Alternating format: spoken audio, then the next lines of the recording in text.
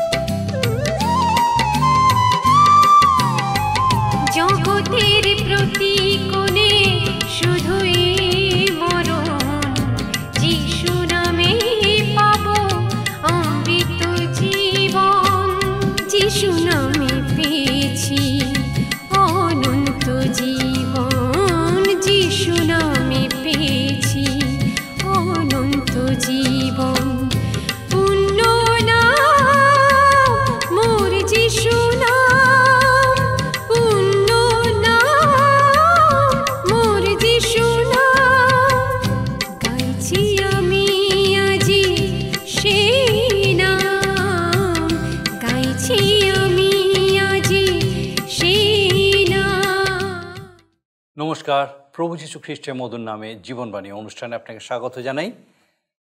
আপনাকে অনেক অনেক ধন্যবাদ যে আপনি আরেকবার আজকে আমাদের সঙ্গে আমাদের এই জীবনবাণী অনুষ্ঠানে উপস্থিত হয়েছেন, যেন একসঙ্গে ঈশ্বরের বাক্যের এই ধারাবাহিক আলোচনায় আমরা অংশগ্রহণ করতে পারি। আর আমার বিশ্বাস নিয়মিতভাবে আপনি আমাদেরকে আপনার মতামত জানাচ্ছেন যে এই অনুষ্ঠান আপনার কীরকম লাগছে। পবিত্র বাইবেলের ধারাবাহিক অধ্যয়নে আমরা পুরাতন নিয়মের হিতোপদেশ পুস্তকটি থেকে আলোচনা করছি।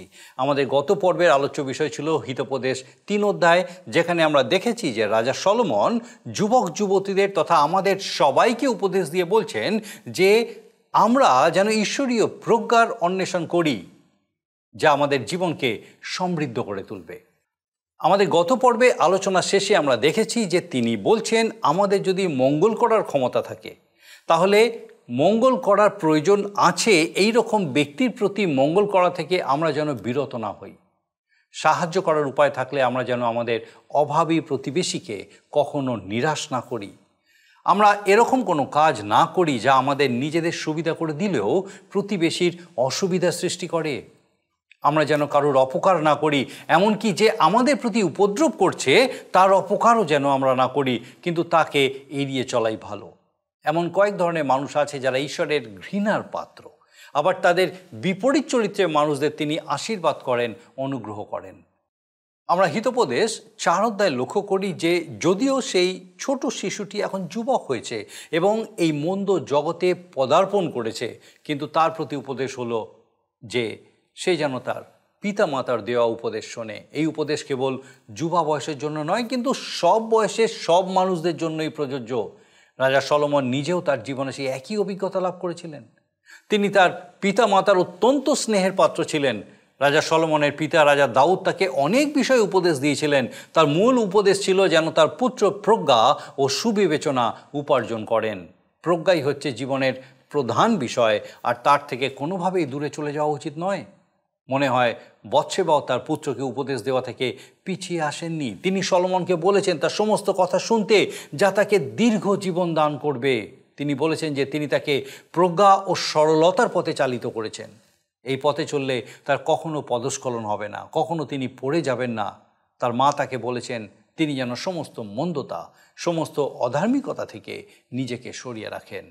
আসুন রাজা সলোমন তার পিতামাতার কাছ থেকে যে উপদেশগুলি পেয়ে বড় হয়েছিলেন, সেগুলি আমরা আরও বিস্তারিতভাবে আলোচনা করি এবং দেখি যে ঈশ্বর কিভাবে আমাদের সঙ্গে এই বিষয়ের মধ্যে দিয়ে কথা বলেন। প্রিয় বন্ধু, গত অনুষ্ঠানে আমি হিতোপদেশ তার 3 অধ্যায় 28 পদ পর্যন্ত আলোচনা করেছিলাম। 29 পদ পাঠ করেছিলাম। আজকের সেই 29 পদ পাঠ করে শুরু করব। আপনাদের নিশ্চয়ই মনে আছে, গত অনুষ্ঠানে আমরা শুনেছিলাম সাহায্য করার ক্ষমতা থাকলেও অনেকে পরে হবে বলে সাহায্য প্রার্থীকে চলে যেতে বলে। কিন্তু আমরা শুনেছি যে সাধু পৌল রোমিও তার 13 অধ্যায় 8 পদে বলেছেন, তোমরা কাহারও কিছু ধারিও না, কেবল পরস্পর প্রেম ধারিও, কেননা পরকে যে প্রেম করে সে ব্যবস্থা পূর্ণরূপে পালন করিয়াছে। আমরা এও দেখেছি যে এই প্রেমই প্রকাশ করবে বা প্রমাণ দেবে যে সে ঈশ্বরের লোক কিনা। অনেক সময় কারো কিছু আমাদের কাছে সে যদি বিশ্বাস সহকারে রাখে, তবে তা বহুদিন যাবৎ নিজের মতো ব্যবহার করাও অন্যায়। এখন আমরা হিতোপদেশ তার 3 অধ্যায় 29 পদ পাঠ করব। লেখা আছে এখানে, তোমার প্রতিবাসীর বিরুদ্ধে সংকল্প করিও না, সে তো তোমার নিকটে নির্ভয় বাস করে। আমাদের প্রতিবাসীর সঙ্গে আমাদের সম্পর্ক যেন মধুর হয়, আর সেই কথাই হিতোপদেশ 3 অধ্যায় 29 পদে বলা হয়েছে। নিজের সুবিধার প্রতি লক্ষ্য রেখে কখনো তাদের অসুবিধা ঘটানো উচিত নয়। আপনার প্রতিবেশী কখনো কিছু দিনের জন্য ধরুন বাইরে গেলেও আপনাকে তাদের গৃহের প্রতি নজর রাখতে বলে গেলেন, আর আপনি খুবই বিশ্বস্ততার সঙ্গে তা পালন করলেন। আপনার প্রতিবেশী ফিরে এসে সেই বিশ্বস্ততার কাজ দেখে খুশি ও আনন্দিত হলেন, নিশ্চিত হলেন। ফলে ঈশ্বরের সঙ্গে আপনার সম্পর্কটা কীরকম তা তারা বুঝতে পারল। এটা তার একটা সুন্দর সুযোগ, তাই নয় কি? আমরা যেন কোনো কিছু আশা করে কোনো ভালো কাজ না করি। ঈশ্বর আমাদের জীবনের মধ্যে দিয়ে আশ্চর্য কাজ করবেন এবং তার নাম উচ্চীকৃত হবে। হিতোপদেশ তার 3 অধ্যায় 30 পদে লেখা আছে, অকারণে কোনো ব্যক্তির সহিত বিরোধ করিও না, যদি সে তোমার অপকার না করিয়া থাকে। মোশির ব্যবস্থায় রয়েছে, উপযুক্ত কারণ ব্যতি রেখে কারো সঙ্গে বিরোধ করা অন্যায়। কিন্তু এই অনুগ্রহের যুগে আমাদের বলা হয়েছে, রোমিও তার 12 অধ্যায় 10 পদে, ভ্রাতৃপ্রেমে পরস্পর স্নেহশীল হও, সমাদরে একজন অন্যকে শ্রেষ্ঠ জ্ঞান করো। আমরা যদি আমাদের উপরে অর্থাৎ নিজেদের উপরে নির্ভর করি, সমাধান করার চেষ্টা করি, বিচার করি, তবে ঈশ্বরে বিশ্বাস ও নির্ভরতার পথ ত্যাগ করি। কিন্তু যদি আমরা অত্যাচারিত হয়ে সহ্য করে ঈশ্বরের উপরে নির্ভর করে থাকি, তবে ঈশ্বর সেই পরিস্থিতিতে বিচার করে দেখবেন ও এই ব্যাপারে সংশ্লিষ্ট ব্যক্তিদের সঙ্গে যথোপযুক্ত ব্যবহার করবেন। কারণ রোমিও তার 12 অধ্যায় 19 পদে লেখা আছে কি জানেন? হে প্রিয়েরা, তোমরা আপনারা প্রতিশোধ লইও না, বরং ক্রোধের জন্য স্থান ছাড়িয়া দাও। কারণ লেখা আছে, প্রতিশোধ নেওয়া আমারই কর্ম, আমিই প্রতিফল দিব, ইহা প্রভু বলেন। এই সমস্ত বাক্যই চমৎকার। এই পথ অবলম্বন করলে আমার আঘাতকারীর পরিবর্তন সম্ভব। এই সব উপদেশ শুধু যুবক যুবতীদের জন্য নয়, কিন্তু বৃদ্ধ বৃদ্ধা, বালক বালিকা তথা সমস্ত বিশ্বাসীর জন্য প্রযোজ্য। জ্ঞানী সলোমন, যিনি হিতোপদেশ লিখেছেন, আমাদের জন্য আর কি উপদেশ রেখেছেন আসুন এইবারে আমরা দেখি। হিতোপদেশ তার 3 অধ্যায় 31 পদে লেখা আছে, উপদ্রবীর প্রতি ঈর্ষা করিও না, আর তাহার কোনো পথ মনোনীত করিও না। উপদ্রবী ব্যক্তি দুর্দান্ত, সে প্রচণ্ড উগ্র, আর তার প্রতি আমাদের ঈর্ষা করা কখনোই উচিত নয়। 32 পদে লেখা আছে, কেননা খল সদাপ্রভুর ঘৃণার পাত্র, কিন্তু সরলগণের সহিত তাহার গূঢ় মন্ত্রণা। কিছু ব্যক্তি আছে সত্যি ঈশ্বরের অতিশয় ঘৃণার পাত্রপাত্রী। কতগুলো বিষয় আমরা পুস্তকের মধ্যেই পাই যা প্রকৃতপক্ষে ঈশ্বর খুবই ঘৃণা করেন। এখানে তারই উল্লেখ আছে। লক্ষ্য করুন, হিতোপদেশ তার 3 অধ্যায় 33 পদে লেখা আছে, দুষ্টের গৃহে সদাপ্রভুর অভিশাপ থাকে, কিন্তু তিনি ধার্মিকদের নিবাসকে আশীর্বাদ করেন। দুষ্টগণ নীতিবিহীন জীবনযাপন করে। এই প্রবাদটা আমাদেরকে আহাব রাজার কথা স্মরণ করিয়ে দেয়। ঈশ্বর আহাব রাজার বিষয় তার বাটিতে যথোপযুক্ত বিচার করলেন, আর আমরা বাইবেলে পুরাতন নিয়মে সেই ঘটনা পাই। ঈশ্বর ন্যায় বিচারক, তিনি তার বিচার করবেনই। হিতোপদেশ তার 3 অধ্যায় 34 পদে লেখা আছে, নিশ্চয় তিনি নিন্দকদিগের নিন্দা করেন, কিন্তু নম্রদিগকে অনুগ্রহ প্রদান করেন। ঈশ্বর অবজ্ঞাকারী, উদ্ধত তথা গর্বিত ও আত্মাভিমানী ব্যক্তিদেরকে ঘৃণা করেন। হিতোপদেশ তার 3 অধ্যায় 35 পদে লেখা আছে, জ্ঞানবানেরা সম্মানের অধিকারী হইবে, কিন্তু অবজ্ঞাই হীনবুদ্ধিদের উন্নতি। প্রিয় শ্রোতাবন্ধু, আপনি নিশ্চয়ই এই বিষয়ে দেখে থাকবেন, কিছু কিছু মানুষের ক্ষেত্রে এটা সম্পূর্ণরূপে সত্য উপযুক্ত। এমন অনেক ব্যক্তি আছেন যারা ধন সম্পদশালী ব্যক্তিদেরকে হিংসা করে, তাদের শ্রীবৃদ্ধিতে পরশ্রী কাতর হয়ে ওঠে, তাই নয় কি? কিন্তু আবার অনেকে আছেন যারা গীতরচকের মতো সেই কথাটিতে দৃঢ় বিশ্বাসী যে ঈশ্বর ধনীর বিচার করেন। এর মানে এই নয় যে ধনী হওয়া অন্যায়, কিন্তু যে ধনী অন্যায় অবিচারের সাথে ধন উপার্জন করে তার কথা এখানে বলা হয়েছে। আমরা ঈশ্বরের ধন্যবাদ করি। আমরা দেখেছি যে শিশু যদি যুবাবস্থায় পদার্পণ করেছে, ও এক বিশাল মন্দ উদ্দাম বিশ্বের মধ্যে প্রবেশ করছে, তথাপি তার প্রয়োজন তার পিতার উপদেশগুলোকে স্মরণে রেখে চলা, অর্থাৎ প্রিয়জন বা বিশেষ করে গুরুজন এবং তার থেকেও বিশেষ করে পিতার উপদেশ প্রয়োজন। আমরা এবারে এসে পৌঁছিয়েছি হিতোপদেশ তার 4 অধ্যায়, আর 1 পদে লেখা আছে, বৎসগণ, পিতার উপদেশ শোনো, সুবিবেচনা বুঝিবার জন্য মনোযোগ করো। বৎসগণ বলতে সমগ্র পৃথিবীর যুবক যুবতী, বৃদ্ধ বৃদ্ধা সহ সমস্ত মানবজাতিকেই বোঝানো হচ্ছে। আবার 2 এবং 3 পদে 4 অধ্যায় দেখুন, লক্ষ্য করে এখানে লেখা আছে, কেননা আমি তোমাদিওকে সুশিক্ষা দিব, তোমরা আমার ব্যবস্থা ত্যাগ করিও না, কারণ আমিও নিজ পিতার বৎস ছিলাম, মাতার দৃষ্টিতে কোমল ও অদ্বিতীয় ছিলাম। সলোমন এই কথা নিজ পিতার সম্পর্কে বলছেন। তিনি লিখছেন, লক্ষ্য করুন, কেননা আমিও নিজ পিতার বৎস ছিলাম, মাতার দৃষ্টিতে কোমল ও অদ্বিতীয় ছিলাম। অনেকে মনে করেন পিতার হৃদয় তাকে আচ্ছন্ন করেছিল, কিন্তু আমি তা মনে করি না, কেননা ঐতিহাসিক গ্রন্থগুলো প্রকাশ করে যে সলোমন তার পিতার প্রথম সন্তোষের পাত্র ছিলেন না। এই বালক স্ত্রীলোকদের প্রাসাদে পালিত হন। 4 পদে লেখা আছে, হিতোপদেশে 4 অধ্যায়, পিতা আমাকে শিক্ষা দিতেন, বলিতেন, তোমার চিত্ত আমার কথা ধরিয়া রাখুক, আমার আজ্ঞা সকল পালন করো, জীবন পাইবে। রাজা সলোমন রাজপদে অভিষিক্ত হলে সিংহাসনে আরোহণের সময় পিতা দাউদ তাকে তার নিরূপিত কাজ সম্পর্কে বলেছেন। মনে হয় দাউদ সলোমনকে ঠিক পুরুষোচিত গুণসম্পন্ন বলে মনে করেননি। তিনি বললেন, তোমার চিত্ত আমার কথা ধরিয়া রাখুক, আমার আজ্ঞা সকল পালন করো, জীবন পাইবে। মনে হয় যতটা শিক্ষা পিতা হিসাবে দাউদ সলোমনকে দিতে পারতেন ততটা দিতে পারেননি। দাউদকে একজন সফল পিতা বলে মনে করতে পারি না। দুর্ভাগ্যবশত বহু বিখ্যাত ব্যক্তির জীবনে এমনই ঘটে থাকে। দাউদ রাজার জীবনে এমন কিছু একটা ছিল, সলোমন যার সমকক্ষ হবার চেষ্টা করেছিলেন। এর উত্তরে হয়তো আপনি বলবেন, কিন্তু দাউদ কি করেছিলেন? তিনি তো তার জীবনের বড় বড় পাপ যা সলোমনের জন্মের পূর্বে ঘটে গিয়েছিল সেই সব থেকে তিনি ফিরে এসেছিলেন। রাজা সলোমন একজন যুবক ব্যক্তিকে শিক্ষা দিচ্ছেন প্রজ্ঞা গ্রহণ করতে, আর বাস্তবিক নিজের জীবনে সেই ব্যক্তি তাতেই স্থির রইলেন। দেখুন কি লেখা আছে 4 অধ্যায় হিতোপদেশে 5 থেকে 6 পদে এই কথা লেখা আছে, প্রজ্ঞা উপার্জন করো, সুবিবেচনা উপার্জন ভুলিও না, আমার মুখের কথা হইতে বিমুখ হইও না, প্রজ্ঞাকে ছাড়িও না, সে তোমাকে রক্ষা করিবে, তাহাকে প্রেম করো, সে তোমাকে সংরক্ষণ করিবে।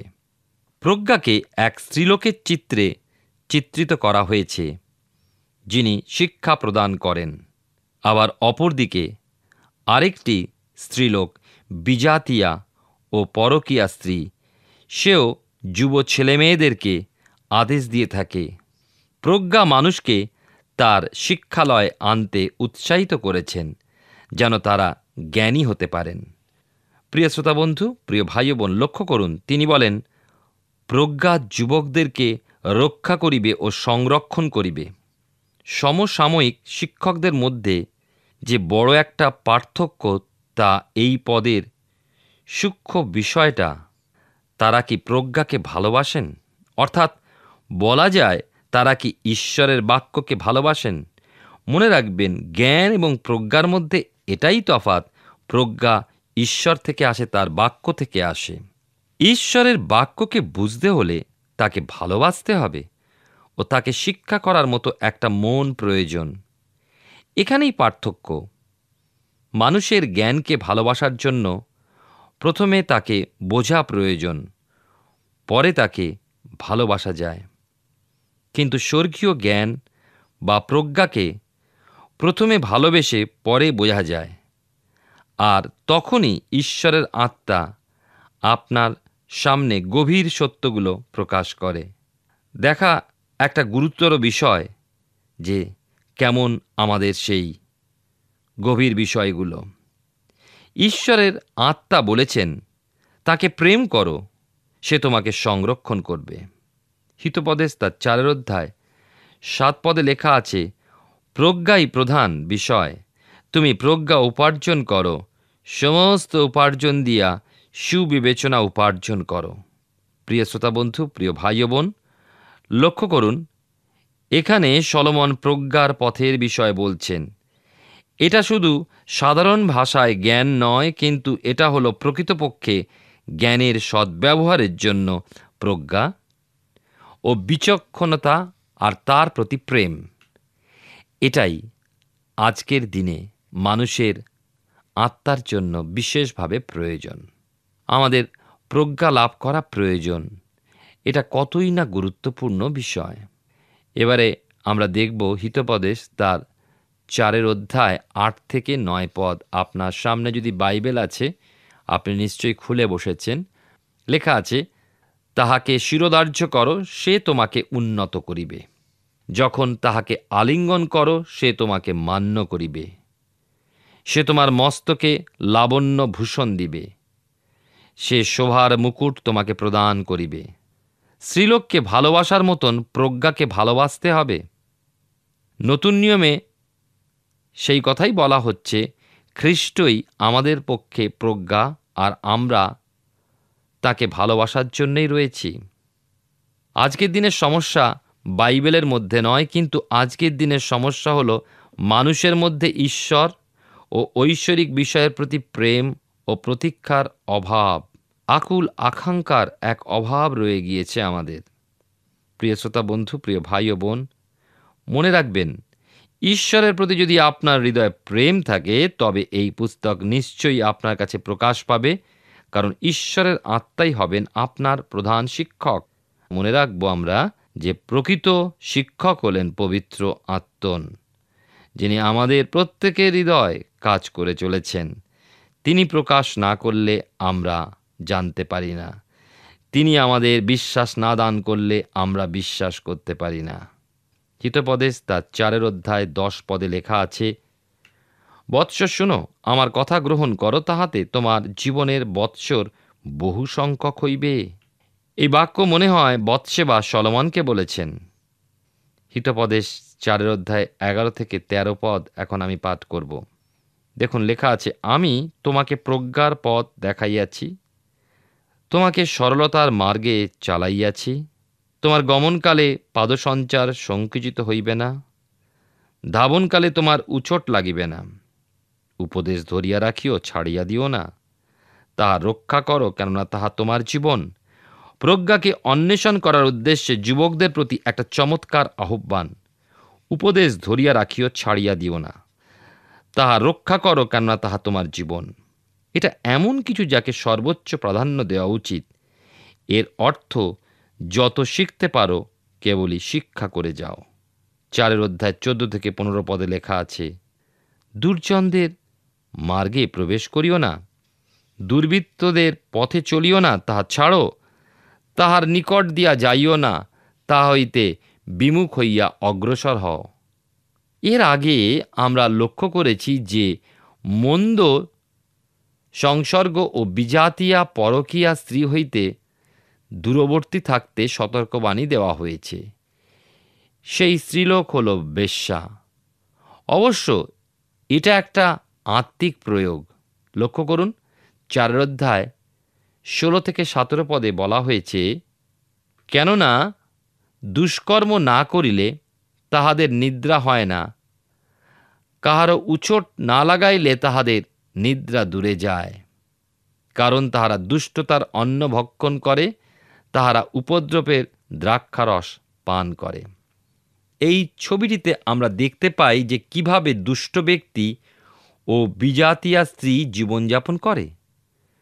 মন্দ কাজ না করতে পারলে নিশ্চিন্ত হয়ে তারা ঘুমাতে পারে না।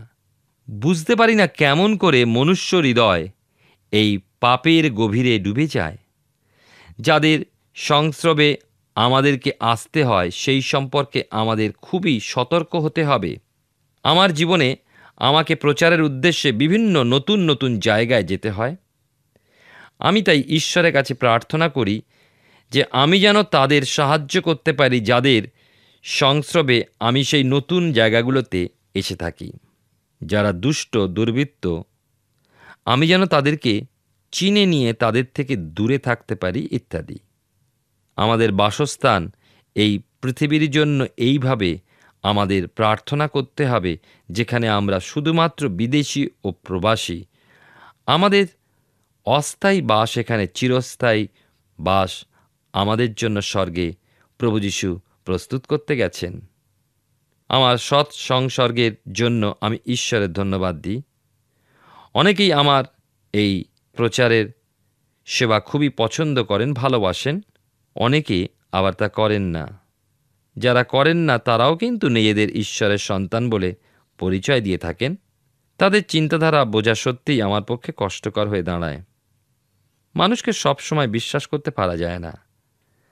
আমাদের এই সম্পর্কে খুবই সতর্ক হয়ে দৈনন্দিন জীবনে মানুষকে চিনে ঈশ্বরের শক্তি ধারণ করে পথ চলতে হবে, আর সেইটি বিশেষ গুরুত্বপূর্ণ। দেখুন, হিতোপদেশ তার 4 অধ্যায় 18 পদে এই কথা লেখা আছে, কিন্তু ধার্মিকদের পথ প্রভাতীয় জ্যোতির ন্যায়, যাহা মধ্যাহ্ন পর্যন্ত উত্তরোত্তর দেদীপ্যমান হয়। এইরকম মানুষের সঙ্গে আপনার সাক্ষাৎ হতে পারে, আর তখনই আপনি পার্থক্যটা উপলব্ধি করতে পারবেন। প্রিয় শ্রোতা বন্ধু, প্রিয় ভাই ও বোন, ঈশ্বরের মহানামের ধন্যবাদ করি, তার বাক্য আমাদেরকে কেমনভাবে চেতনা দান করে, প্রতিদিন চলবার জন্য শক্তি দান করে। প্রভুকে ধন্যবাদ দিয়ে আসুন, তাঁর হাতে সমর্পিত হই, যেন আমরা তাঁর বাক্যের বাধ্য হয়ে চলতে পারি। প্রভু যিশু সেই কথাই বলেন, তোমরা যদি আমাকে প্রেম করো, তবে আমার বাক্য সকল পালন করিবে। আমরা হিতোপদেশ পুস্তক থেকে ধারাবাহিকভাবে অধ্যয়ন করছি। আমার বিশ্বাস মহান ঈশ্বর বিশেষভাবে আপনার সঙ্গে কথা বলছেন। আমাদের চারিদিকে যারা বসবাস করেন, আমাদের প্রতিবেশীদের সঙ্গে আমাদের প্রেমের সম্পর্ক থাকা বাঞ্ছনীয়। তাদের সমস্ত প্রয়োজন, তাদের অভাব যথাসম্ভব মেটাতে আমাদের তৎপর হওয়া উচিত। আমাদের প্রতিবেশীদের সাথে আমাদের সুসম্পর্ক ঈশ্বরের দৃষ্টিতে অতি উত্তম বিষয়। সেটা তার আশীর্বাদ বহন করে নিয়ে আসে। রাজা সলোমন যখন ধীরে ধীরে বড় হয়ে উঠছিলেন, যখন জগতের বিভিন্ন বিষয়গুলির প্রতি তিনি আকৃষ্ট হচ্ছিলেন, তখন তার বাবা মা তাকে অনেক উপদেশ দিয়েছিলেন। এই উপদেশগুলি নিশ্চিতভাবে তিনি গ্রহণ করেছিলেন এবং সারা জীবন তা স্মরণে রেখেছিলেন। আর সেই কারণে তিনি তার পরবর্তী প্রজন্মকে সেই একই উপদেশ দিয়েছেন। তার পিতা রাজা দাউদ ও মাতা বৎসেবা যে উপদেশগুলি তাকে দিয়েছিলেন, তার মূল বিষয় ছিল প্রজ্ঞা। তারা তাকে বলেছিলেন এই প্রজ্ঞা যেন তিনি উপার্জন করেন, কোনো সময় যেন সেটা তার জীবন থেকে দূর করে না দেন। তারা এটাও বলেছিলেন যেন তিনি দুষ্কর্মকারীদের পথ থেকে দূরে থাকেন, মন্দ কাজ যেন কোনো সময় না করেন, তার জীবন যেন সরল ও সৎ হয়। আমরা আমাদের আগামী পর্বে হিতোপদেশ 4 অধ্যায় শেষ অংশ এবং 5 অধ্যায়ের প্রথম অংশ নিয়ে আলোচনা করব। আসুন এখন প্রার্থনায় যাব, আর আমি চাইব আপনি আমার সঙ্গে যোগ দিন। আসুন প্রার্থনা করি। পরম করুণাময় স্বর্গীয় পিতা, ধন্যবাদ দিই প্রভু, তুমি মহান এবং তোমার মহানতায় তুমি আমাদের সহায় সহবর্তী। তোমার অনুগ্রহ তুমি আমাদের দেখতে সাহায্য করেছো, তোমার জীবন্ত বাক্য দিয়েছো যেন আমরা তোমাকে জানতে পারি, তোমাকে বুঝতে পারি। ধন্যবাদ দিই স্বর্গীয় পিতা, আমাদের সেই প্রত্যেক দর্শক বন্ধুর সঙ্গে আরেকটি বার তুমি বিশেষভাবে তোমার জীবন্ত বাক্য দ্বারা কথা বলেছো। বিশেষ করে প্রার্থনা করি আমাদের সেই প্রত্যেক দর্শক বন্ধু তাদের পরিবার পরিজনের জন্য। প্রভু, প্রার্থনা করি যদি কেউ কোনো রকম এখন কোনো সংকটময় পরিস্থিতিতে আছেন, হতে পারে অসুস্থতার কারণে, হয়তো এতটাই কঠিনভাবে অসুস্থ বা দুরারোগ্য ব্যাধি আক্রান্ত, প্রভু প্রার্থনা করি তোমার কাছে তো অসাধ্য কিছু নেই। ও স্বর্গীয় পিতা, তোমার যিশুর নামে যতজন এই মুহূর্তে তোমার দিকে দৃষ্টিতে স্থির আছেন যে প্রভু তুমি তাদেরকে সুস্থ করতে পারো, প্রভু সেই প্রত্যেকের বিশ্বাসকে তুমি আরও বলিয়ান করো। তোমার অনুগ্রহের হাত তাদের উপরে রাখো এবং সম্পূর্ণ আরোগ্যতা দান করার মধ্যে দিয়ে তাদেরকে তোমার গৌরব করতে সাহায্য করো। প্রভু তুমি কৃপা করো। আমাদের প্রত্যেক দর্শক বন্ধু তাদের পরিবার পরিজন প্রত্যেককে তোমার পবিত্র আত্মার সুরক্ষায় সুরক্ষিত করো, সমস্ত মন্দতা থেকে রক্ষা করো, তোমাতে স্থির রাখো এবং আর উত্তর বেড়ে ওঠার মধ্যে দিয়ে তোমার গৌরব করতে সাহায্য করো। স্বর্গীয় পিতা, একটি বার আমরা প্রত্যেকে তোমার চরণে সমর্পিত ধন্যবাদের সঙ্গে প্রার্থনা তোমার যিশু নামে চাই, দয়া করে শ্রবণ গ্রহণ করো। আমেন। ঈশ্বরের ধন্যবাদ দিই, তিনি আরেকটি বার এই সুযোগ দিয়েছিলেন তার জীবন্ত বাক্যের সান্নিধ্যে আসার। আর আমার বিশ্বাস আগামী দিনেও এইভাবে আমাদের সঙ্গে আপনি আমাদের এই জীবনবাণী অনুষ্ঠানে অবশ্যই উপস্থিত থাকবেন। ঈশ্বর আপনার মঙ্গল করুন। প্রিয় বন্ধু, আসুন আমরা আজকের প্রশ্ন উত্তরে আসি। গত সপ্তাহের প্রশ্নের উত্তর অপশন বি, শাস্তি। আজকের প্রশ্ন, প্রতিবেশীর সঙ্গে আমাদের সম্পর্ক কেমন হওয়া উচিত? অপশন এ মধুর, বি অশান্তির, সি প্রতিশোধের, ডি হিংসার। প্রিয় বন্ধু, এই প্রশ্নের উত্তর আগামীকাল সন্ধ্যা 6টার মধ্যে option A B C D সহকারে আপনার নাম ও সম্পূর্ণ ঠিকানা সহ 9433497235 এই নম্বরে SMS বা হোয়াটসঅ্যাপে পাঠাবেন। যদি আপনার এই অনুষ্ঠান ভালো লেগে থাকে তাহলে এই নম্বরে একটি মিসড কল করুন, তাহলে আপনি পরের বারে বিজয়ী হতে পারেন।